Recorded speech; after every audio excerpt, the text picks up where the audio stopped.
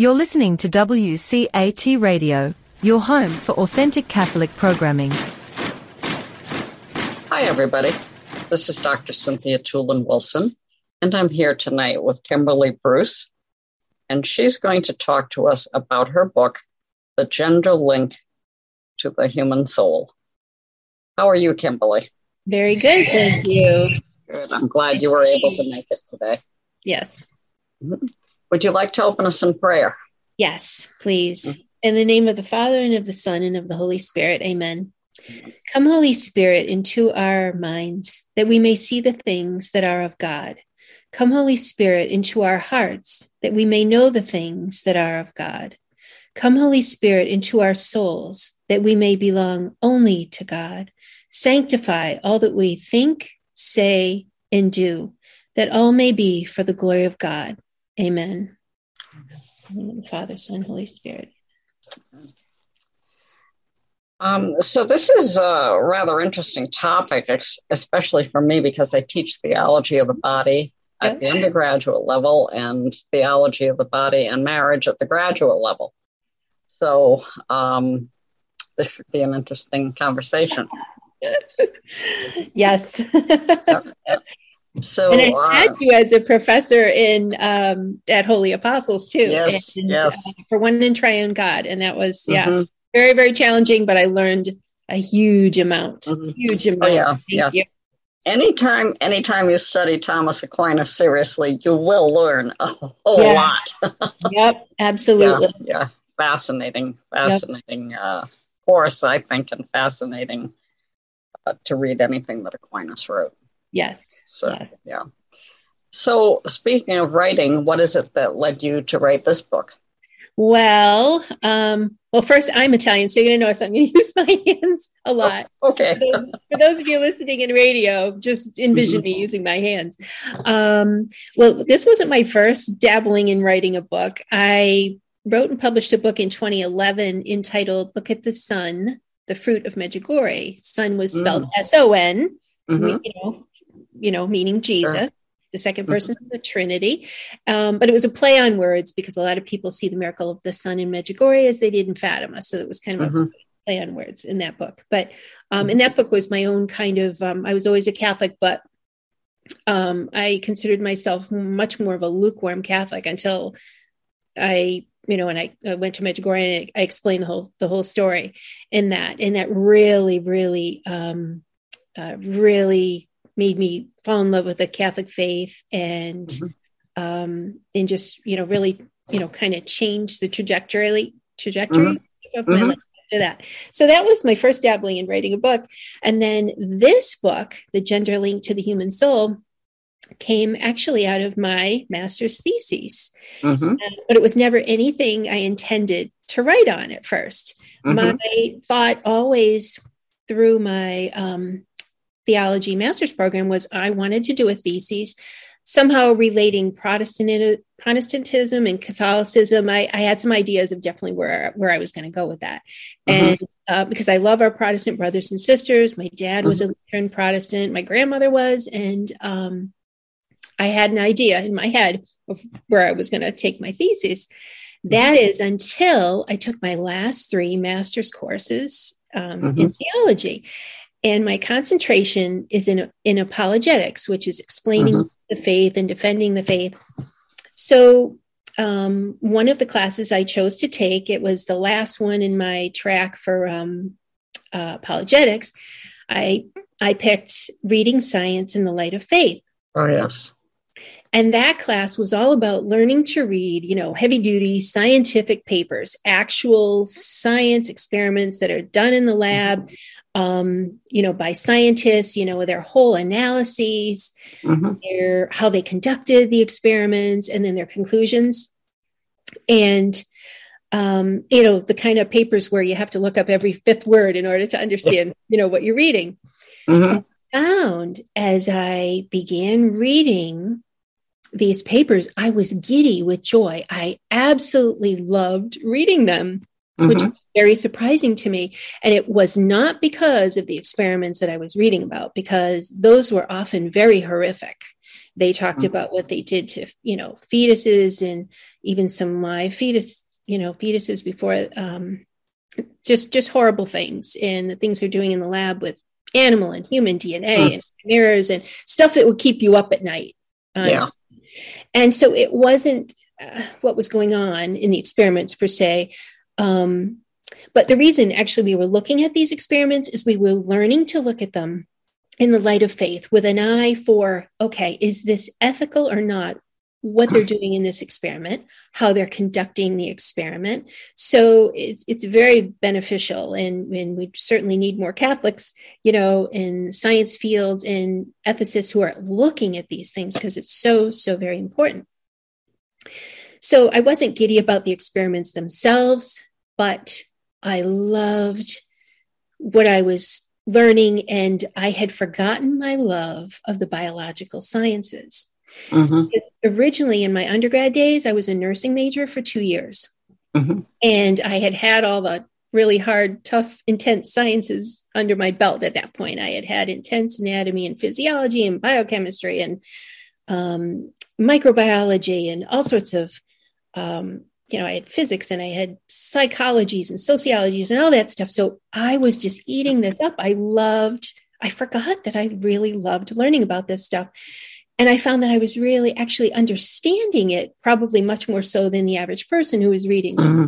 Sure. So I decided right then and there, when it came time for my thesis, I wanted to do something where I could kind of enmesh the theology and the science, and look at something from those two perspectives. But at that point, I didn't know exactly what I wanted to do. Then after that, I was down to taking 2 electives. They were my last master's classes. So I said, well, I'm going to pick things that are, have a science and theology kind of, pairing. So I chose evolution and Catholic thought. And then I took biology and biotechnologies for ethicists. And by the time I was done with those last 3 classes, I had this question swirling and swirling in my head over and over. And I knew it was God designed because I had never thought of this before. And that question was, do we retain our genders in the afterlife? And so I decided I needed to I needed to answer this question for myself. And especially today, there's so much focus on gender. We hear about it in the media. And at that point, I was even seeing television shows on where children were supposedly trans, they're trying to change their gender, change the gender and everything. So I thought, I need to answer this question. So one day I was talking to my daughter about it, and she was probably a senior in high school at the time. She was like 17 or 18. And I said, I decided what I'm going to do my thesis on. And I said, I'm basically asking the question, are we still going to be male and female in heaven? And without missing a beat, she said, of course not. And it took me aback a little bit. And I thought, wow, out of the mouths of babes. Here was this young woman who was not going to parochial school. She was in a public school.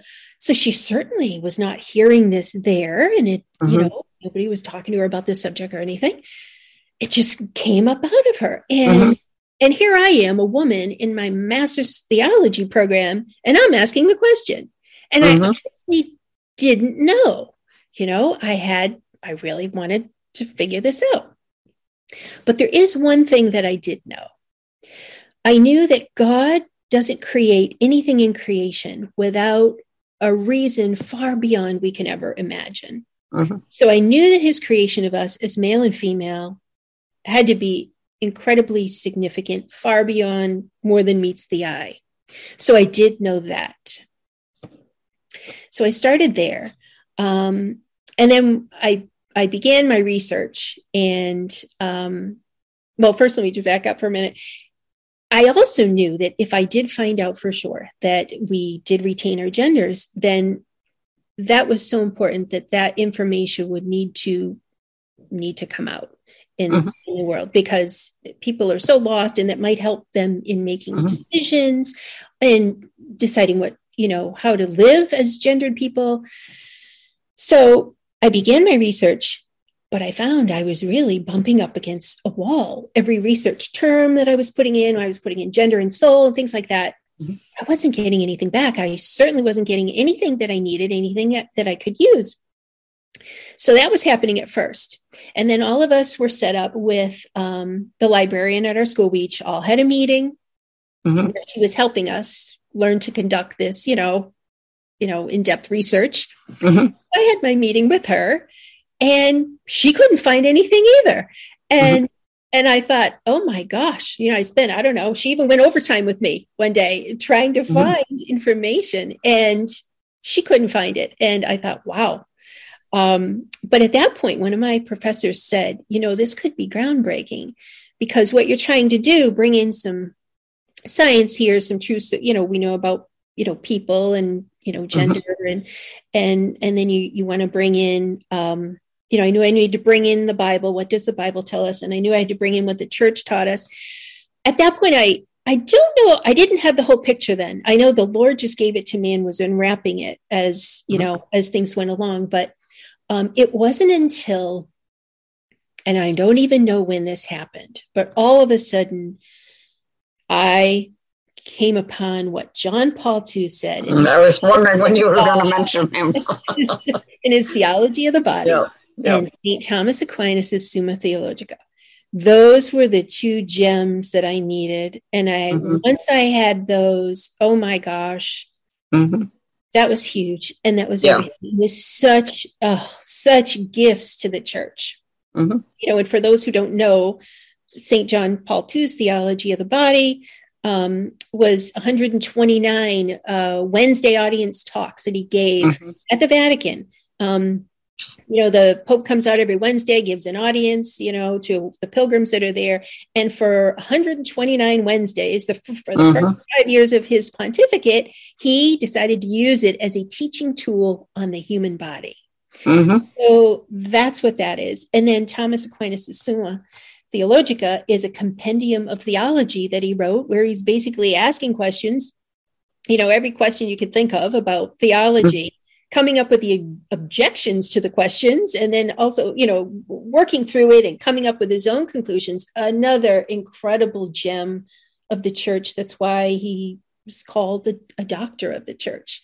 So once I had these two beautiful teachings, then I was beginning to find all these philosophers and theologians who were attesting to what these two spiritual giants said. So now I'm developing this great, wonderful body of information. And then I am ashamed to say that when I began looking at the Bible for this, it was like I could have had a V8 kind of moment, because the prime example of what our own bodily resurrection is going to look like is right there for us when we look at Christ's resurrected body. And the Bible tells us all about that. So that was another, oh my gosh, we have Christ's resurrection.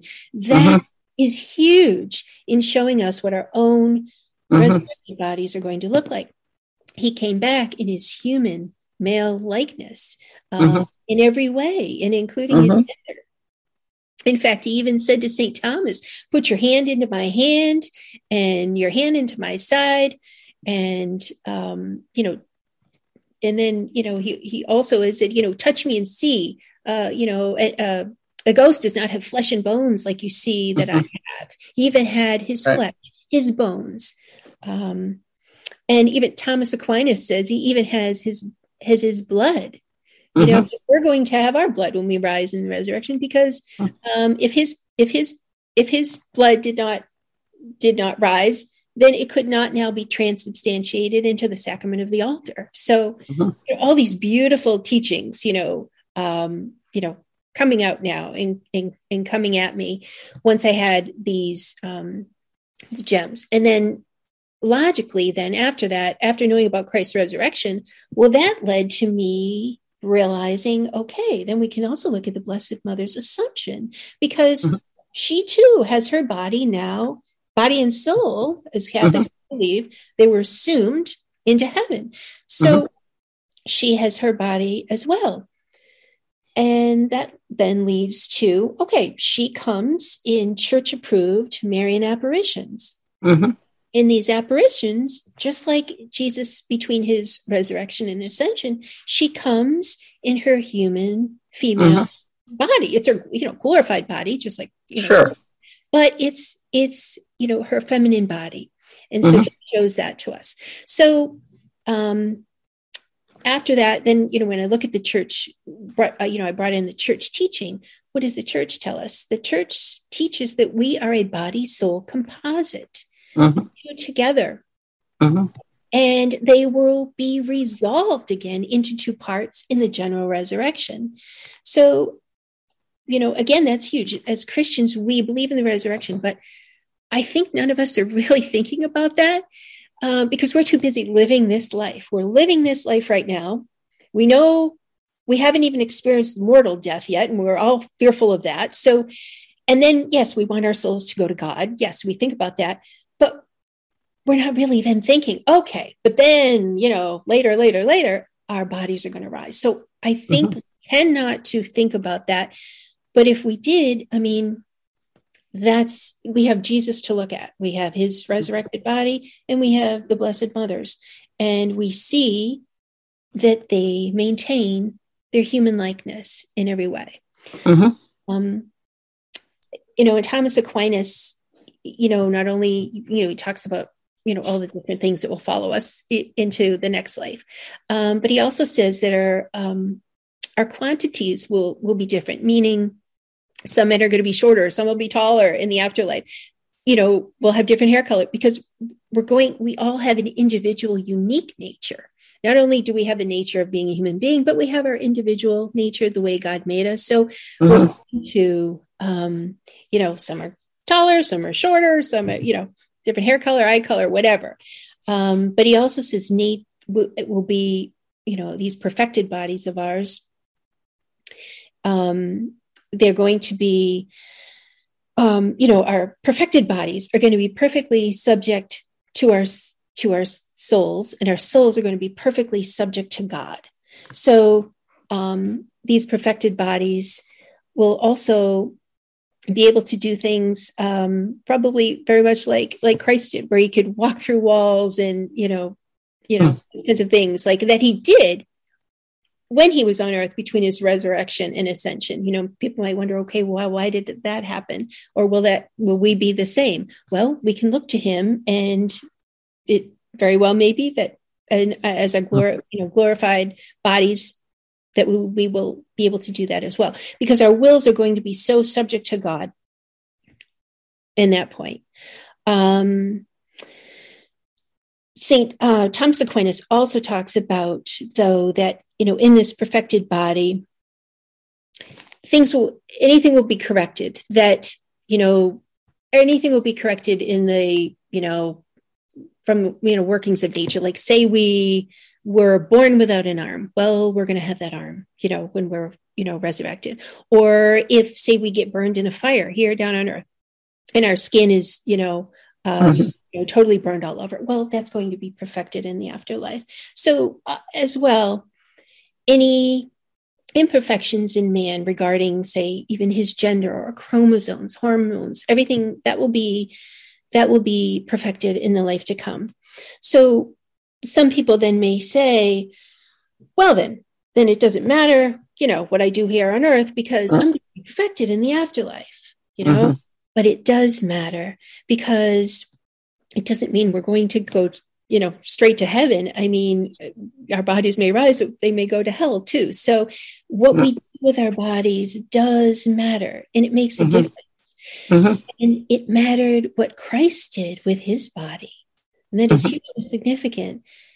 It matters what he did with his own body, that, because of what he went through, the gates of heaven have been opened to us. So it matters what we do here with our bodies. That's very important. One thing that I came across in doing this research, and I think it was one of the most interesting things I found, and it was by Dr. Peter Kraft, wonderful philosopher.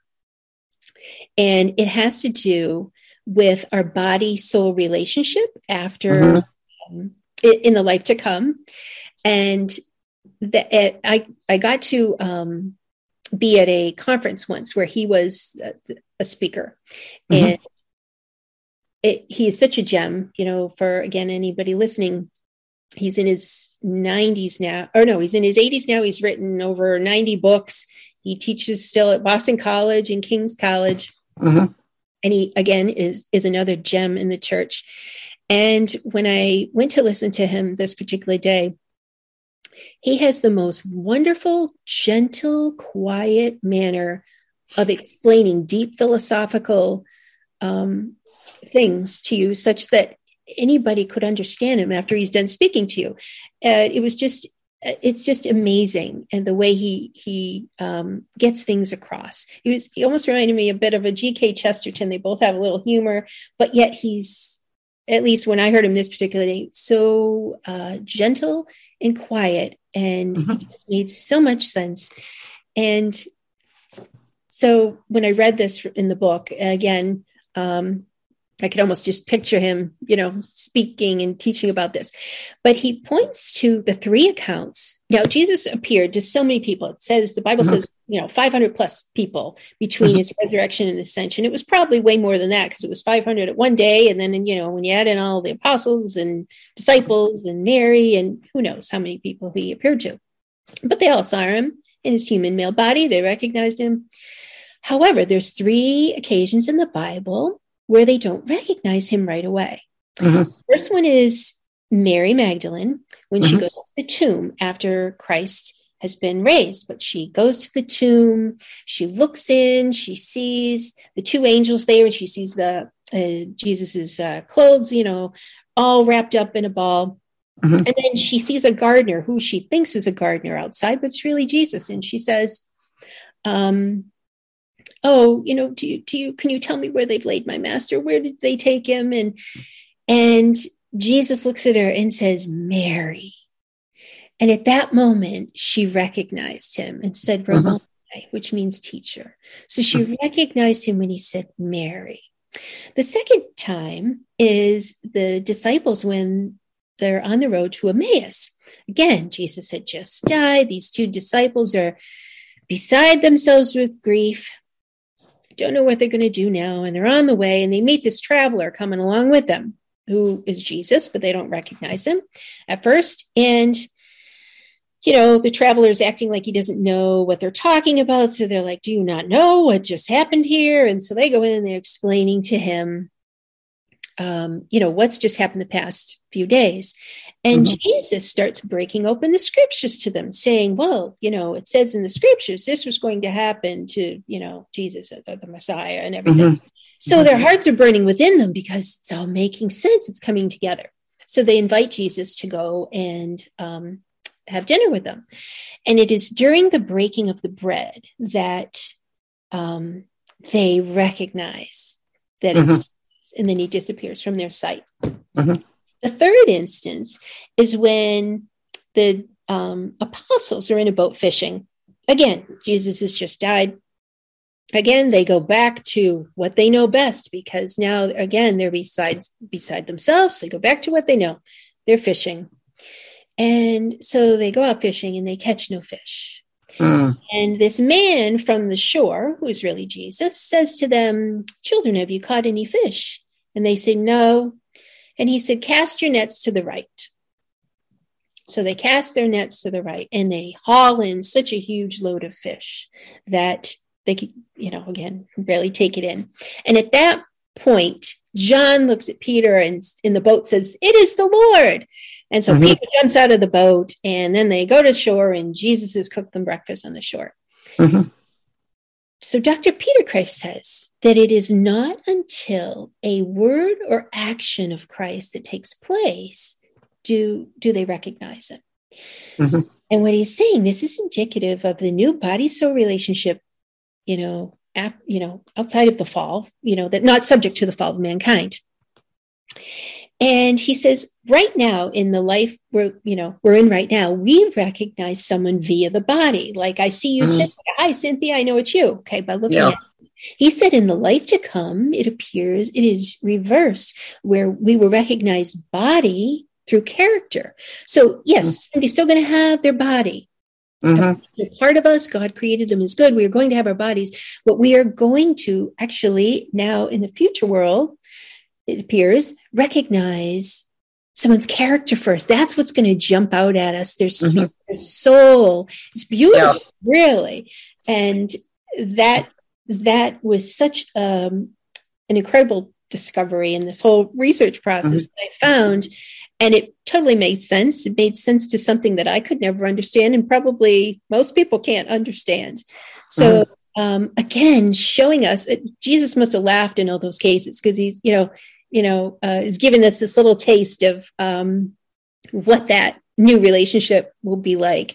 John Paul II says about that. He says, when they find him, there's a little fear. They have reverence and fear, but they notice, they perceive a difference in him, at that, they perceive that difference. So he's the same, yet different. And that's what he will be too. Yeah, I think there's some of that, I think, already. Because I think it's the soul that we're responding to. I mean, when we think that it's just the body when we see someone. But I've told this story many times. Well, I'll keep it brief. When my husband died, I was with him.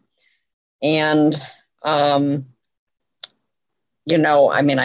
obviously saw his body after his soul had left. But I could tell when his soul left because the room felt empty. And, before there were two of us, then there was just me. But I also had a strong sensation, or sensation might not be the right word, that Jesus had taken him and had taken him somewhere else, that he did not end. Yeah. And, so it's really, to me, we don't realize when we're with, sometimes you're near somebody and you don't feel right. It's like something's wrong. It's not their body that's making you feel that way. It's because there's something wrong inside. True. So I'd never really thought that much about it until Jimmy died. But there was no question in my mind that I knew when he was gone, and his body was there, obviously. So people don't really, we talk about a body soul unity, but we don't really think about it. No. We see someone who's a good person. We say, oh, they've got a nice personality, or, they've got good character. But that's not coming from the physical body. Right. Yeah. It's the soul that animates the body. So, yeah. But we never think about that. No, we don't. Yeah. And it's weird, too, because you can walk into a place and you can tell someone else is there, even when you can't see them. It's like I'm so conscious of that since he died, because that's what we're picking up on. Yeah. It's really interesting. It is. Yeah. In chapter 4, I get into gender, sin, and the fall, and the whole reason why we fell in the first place. I talk about what happened in the garden, and, in that sin, when Adam and Eve, they hear God walking in the garden, and then they hide themselves because they're naked. But John Paul II says they're really not ashamed because of their gendered nakedness. He said they're really ashamed because now they recognize they have concupiscence to sin and lust that was never there before. Before, their love for each other was completely other-centered. It was perfect. Now they're selfish, and so that sin ruptured that communion, that original communion that man and women were designed to have, and we've ruptured that communion with our God in that moment, and then that ruptures the communion between man and woman. And then I thought it very interesting when, when God created Adam, he first, he gave Adam dominion, and he told him he could name all the animals, and he does. And this was very interesting too. The Lord, he made, and all the animals in the whole animal kingdom, the plant world, the fish in the sea, they're gendered beings as well, so God put that, I think it to constantly mimics not the right word, but just to constantly reaffirm for us this gender complementarity, even in the species around us. It's not the same type of complementarity that we have as human beings at all, but it's a constant reinforcement, I think, of the need for the male and female genders in all of creation around us. But when he created Adam, and God didn't make a mistake about not creating woman. He didn't forget to make woman. He waited and let Adam see that there was something missing, that he needed something else, that he wasn't fully complete, by himself. He didn't have the reciprocity with the animals that he was really deeply looking for. And so then, because, and the reason why is man was created with an intellect and a will, which these other animals, they did not have. They didn't have the intellect and will that he did. So God creates woman, says, I'm going to make you a suitable helpmate, makes the woman. And Adam is like, at last, bone of my bones, flesh of my flesh. Now he had someone to have that reciprocity with, and someone to have that complementarity with, which is the huge word for John Paul II, who talks about our complementarity and how we were made for each other on purpose. And Thomas Aquinas talks about that too. And, here we got somebody centuries ago talking about this. And then John Paul II, they talking about it. It's the same, but a little different. And Thomas Aquinas is funny because he talks about how it, our different sexes, we're made for each other. We fill the gap. We're filling the gap for, for each other. Because we each have different things that we bring to the table. And when I talk about science in the beginning, a little bit about science, I'm no scientist, but I wanted to get into like the brain differences. So like I wanted to show how not only are our bodies different, but our brains, they are discovering more and more about the differences between the male and female brains. It's shocking. In fact, go ahead. Yeah, well, it's the brain is nothing more than a part of the body. It's the computer, so to speak. But we're different even in how we feel pain. We're different in our emotions. It's like we are very, so to me, when you're talking about the whole creation, we're different from the animals. We are definitely, although we are physical beings and have many of the characteristics of the animals, we are not just that. We are person.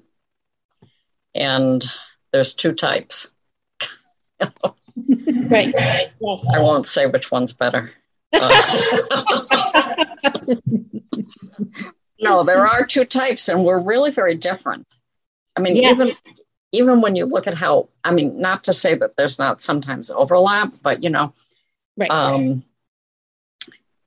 I told my class once when I was teaching theology of the body, I said, there's a real difference between men and women, and the women in the class are like, It's like, all right, here's a good example. How men see geometrical things move in space, right? So men drive a car, kid drives a car, 18-year-old boy. He's going down the highway, zigzag, 80 miles an hour, and goes home. A woman does it, a girl, young teenager, she'll die. It's because women cannot process the movement. I remember when I first heard that, and I thought, well, that's not very useful. But, if you consider you're out hunting or you're out driving, it's amazing the differences between us, but we don't even see them because they're so natural. So they're just part of the way we are. And usually we don't think anything of it. Right. And science is just, starting to just scratch the surface on, even with defining the brains. We have different makeups in the gray matter and the white matter in the brain. I was just reading something today about the men's brain. It's like it's the processing just like things within each hemisphere, and the women's are going back and forth between the two hemispheres, and we think differently, we process information differently, we have different emotions, we have different hormones that are flowing through us. So we're made very differently. We're made to complement each other. We need each other. We're made to need each other like we need our God. It's to remind us we're by ourselves.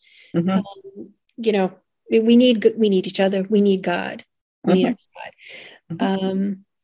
And also, go ahead. Part of what you're talking about when you're talking about the brain is that I don't remember what the bridge is between the two hemispheres, the name of it, but it varies in, I guess I would say, strength between men and women. I found that fascinating. I'm friends with Don DeMarco. I don't know if you know of him. He's a very famous philosopher that used to teach here. And, he was telling, again, I was sitting there listening to him and goes, well, that bridge between the two hemispheres is much stronger in men than, is much stronger in women than in men. And I'm like, so what? But you know what? That's why we literally are more intuitive. So, my husband can see something and analyze it, but he cannot necessarily see what will happen if certain paths are taken. And it's because that bridge between our two hemispheres is so much bigger in women, or stronger. I don't know what the right term is, but stuff is flying back and forth. And meanwhile, in the man, it's like, right. So it just fascinates me. You're right. We're so complementary to each other. Yes, it's focus. Their brains are made they're able to focus on tasks and outcomes. Where women, we're processing information and emotions all at the same time. That's like sometimes women don't forget things. They have a long, But, I always say that we never forget. Yeah, and I also think that it absolutely must have something to do with the fact that we're mothers. We do something, but then listening for the baby crying. Where's our child? Where men have got to go out, got to hunt. Right now, that's their focus. That's kind of simplified, but yet it's true. It is true, and it's something that doesn't change with age. So that maternal instinct, if I dare call it that publicly, because we know how upset people can get. But that maternal instinct and that maternal care, I'm 71. I still have that, even though I'm obviously not going to be having babies. But it's like how I respond to my grandchildren, to my great-grandchildren, is not the way my husband will. Right. Because, so it never changes. It's just really part of our makeup. Right. My husband, the first time he read this book, or read it when it was a thesis, he reads the whole thing, and out of all this, what the first thing he says, and he's shocked is our brain differences. He can't believe how different our brains are. And I think probably because he's in the business world and he has both men and women reporting to him. And I think it was probably an eye opener that, wow, they think different. We think different. Yeah, we do. Where that didn't faze me in the least, because I see it all the time. I'm married to my husband and I have two sons, and I know we think differently. So that wasn't such a surprise to me at all. To me, I found the theology helped to explain the science. Yes. And, that's really what it is. Like John Paul II, it's faith and reason, are the two things necessary to rise in the contemplation of truth. We need all these things. And we're not a complete, that's one of the beauties of marriage, is that in many ways we do complete each other. Yes. It's just interesting to see how that whole domestic framework takes place. over time, when you marry and you're young and you're crazy in love and, then you've got a family and eventually the family goes. It's like, it's just interesting to see how that relationship and the dynamics between the husband and wife and also all the rest of the family, goes on through time, decades of time. Yes. So God really did a good job when he made us, so, and we're just now starting to discover. I mean, can you imagine how much more they'll know 200 years from now? Exactly. I think they're going to know so much more about us as gendered beings, as males and females. That's going to be, there are things we haven't even realized yet that, where our differences, are going to show up. And I think that's so important for the world to know today, it's especially important now. Yes. Because gender, the whole distinction between the sexes, or even being able to change your sex or thinking that you're something that you're not, is so in the front of everything. Just a few years ago, I was taking an MFA in writing. And when we got at another school, not at Holy Apostles, and we received the course evaluation at the end. And one of the first questions was like multi-pieces, what gender do you identify as? What do you want to be called? And I mean, it was like her, she. There were other words. I mean, masculine words too, but there were other words for female and male. And, what were you assigned at birth? And do you agree with that? And I was like, what? I mean, it just really struck me as odd because, I mean, if you're a girl or a boy when you're a little kid, so I don't know. But anyway, so it's especially important now. That's one of the reasons I enjoy teaching theology of the body and, marriage and theology of the body at the graduate level, because it's so important. It is.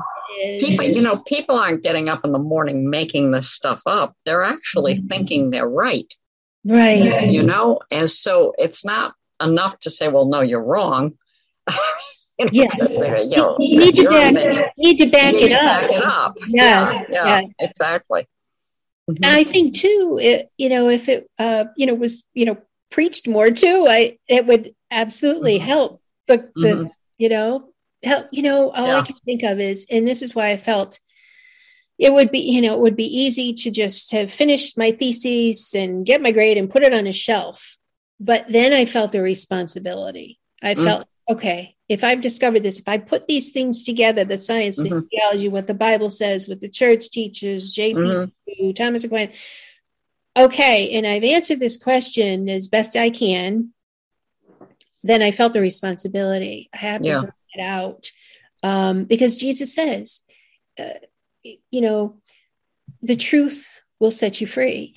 And it will. God says, my people perish for lack of knowledge. So souls are perishing for lack of this knowledge. So that's why I felt it so important to have to, to bring it out and put it in book form.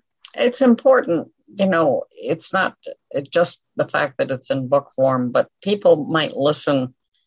There's a lot of anti-clericalism. It's like, who is this priest to tell me how I live my life? Something like that. Or, sisters, I don't think get that as much.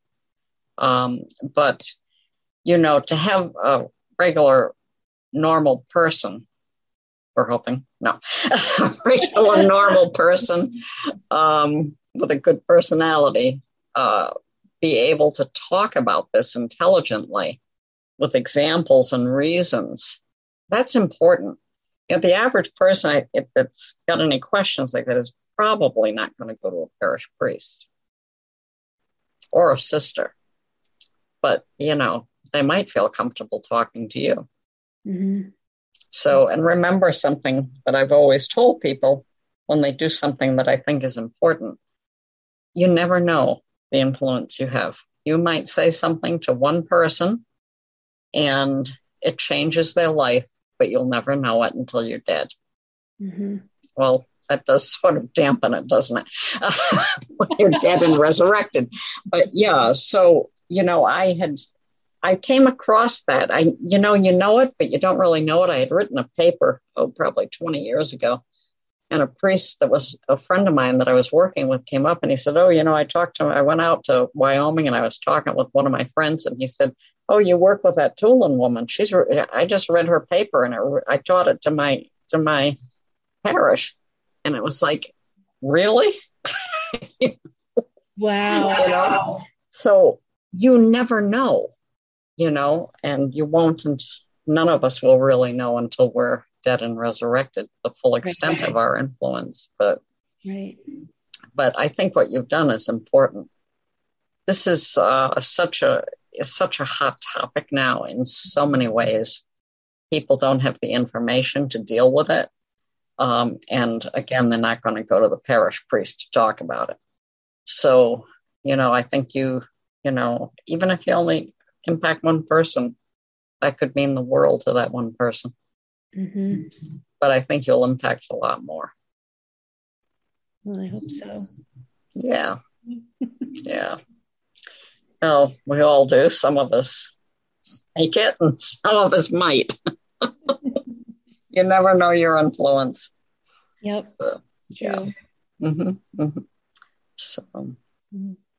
So was there anything else that was really important that you wanted to mention? A particular quote of Father John Calloway stands out in my mind too. He said, and I might not be quoting it exactly here, but he said, mm-hmm. if the Virgin Mary had rebelled against her own body, her own feminine body, he said, we would be in a very different situation today. Mm-hmm. Mm-hmm. And that was, that's very significant too, because mm-hmm. he was trying to tell us that she teaches us how to accept our bodies, how mm-hmm. to accept our genders. Look, mm-hmm. God called her to something as a young girl, and mm-hmm. gender was a huge part of that. Mm-hmm. So you never know what God's going to call you to, but He has called us by name, and He formed us in our mother's womb. So He knows He has a purpose for each of our, our genders. Mm-hmm. So, yeah, she was brave, because at that point in the culture she was living in, people were considered married, even when they weren't literally married. It was like what we'd call an engagement. Yes. And so Joseph knew he hadn't slept with her. And so for her to be pregnant would imply, and I mean, she was often called an adulteress. Yes. Because she was, although not legally married, culturally married at that time. And it was like, that takes backbone. It takes backbone. And, fortunately, God gave Joseph the intelligence to know that she wasn't. And then, of course, explained it. But I was always impressed with that. But I mean, consider that she takes on the devil. Very brave woman. Yes. Yeah.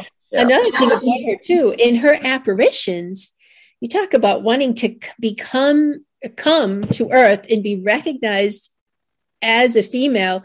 She wears dresses, rings, mm-hmm. A necklace.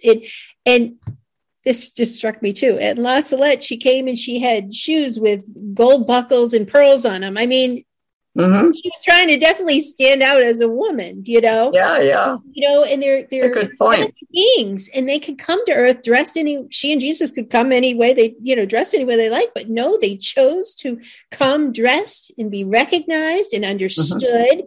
that they were in full possession of their gendered bodies. So it's also very significant. That is. I like that. That's a good point. Yep.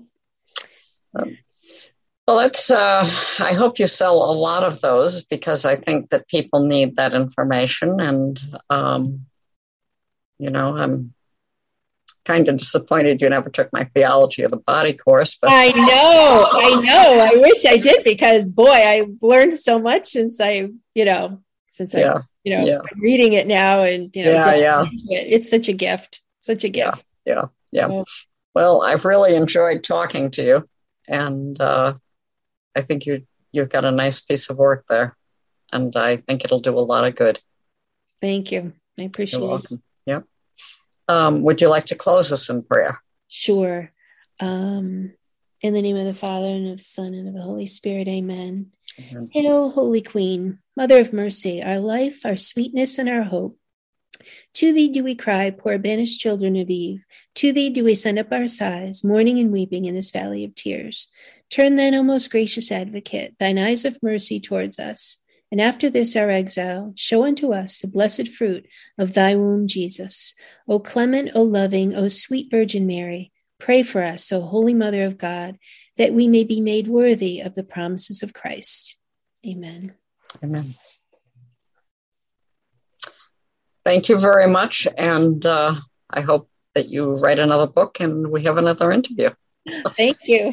Okay, you take care. Night, Cynthia. Yeah, Bye-bye. Good night. Bye-bye. Thank you for listening to a production of WCAT Radio. Please join us in our mission of evangelization. And don't forget, love lifts up when knowledge takes flight.